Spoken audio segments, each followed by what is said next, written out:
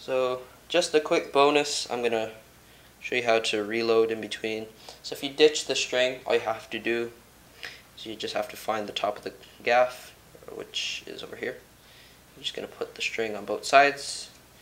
You can do this if you talk to somebody in between tables. You can just do this.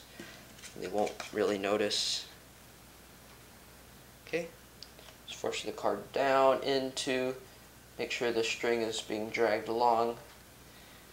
Okay,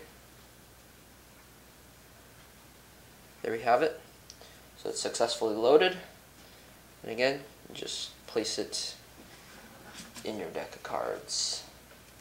And then if you're holding it like this when you present for them, just grab the string and then you just pull, and then nobody will notice until the card pops out. So that's how to do Sleeper by Owen O'Hare on Theory 11. This is a free tutorial. You're welcome. See you guys next time. Alright, bye.